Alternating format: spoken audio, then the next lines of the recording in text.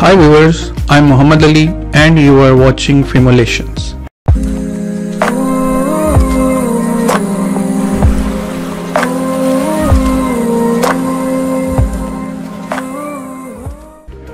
Today, in this demonstration video, I will simulate for you a conductor and I will show you how electrostatic induction occurs in the conductors or metals.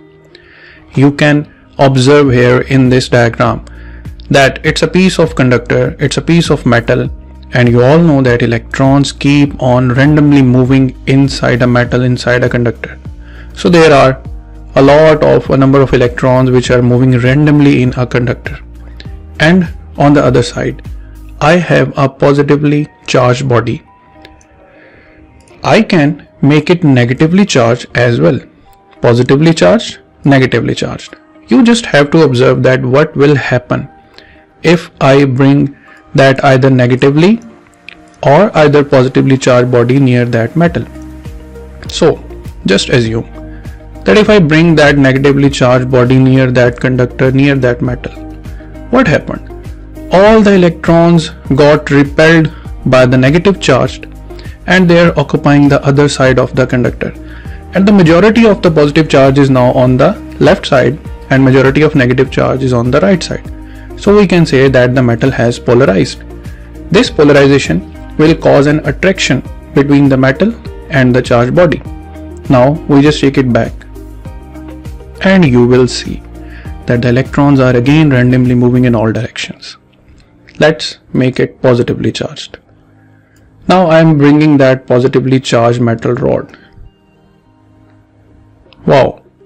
Now the electrons are attracting towards the positively charged rod and the positively charged metal is excessively on the right hand. So if I again bring it back, the electrons will again keep on randomly moving in all directions. So let's move forward. Here I am going to show you another simulation that you can even practically demonstrate in your classroom. Just buy a tin can of whatever drink you like, it's Pepsi, 7-Up, Coke or whatever. Just drink it and take an empty can which is made up of aluminium, and aluminium is a conductor, aluminium is a metal. And metals have free electrons which are randomly moving in all directions. So here, let it be the tin can which is made up of aluminium and it has freely moving electrons inside it. Now if I take a positively charged glass rod, the same thing is happening and you can demonstrate it on any table. That just place a tin can on a table and just take a plastic comb, rub it with your hairs and bring it near the tin can, and you will see that the tin can will move along with your charged comb as it is attracting towards the positively charged glass rod. And what you can see, since electrons are mobile, so electrons are following the positive charge and making the tin can to move with the electrostatic attraction. Now just get rid of the glass rod and bring a negatively charged rubber.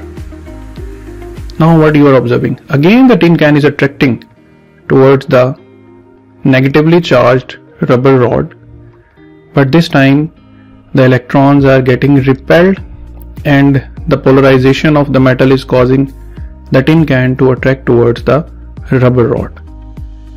So it was the demonstration about electrostatic attraction and repulsion. I am hopeful that you would have enjoyed this simulation. So just keep supporting us with your attention, subscribe our channel, take care, bye.